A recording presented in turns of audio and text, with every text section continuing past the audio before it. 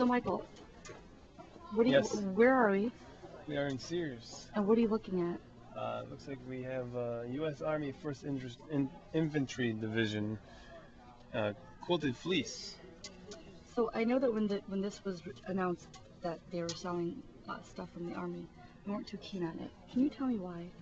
Well, I'm not a big fan of it because I signed up to give 4 years of my life to the United States, and they provide me with the clothes to wear, which I obviously earned. This, you don't really have to earn it, you're just paying for it. So a lot of guys have given a lot of time, a lot of energy, and even their lives to don these outfits, and here they are just selling them on sale for $39.99. Sorry. That's the way it goes.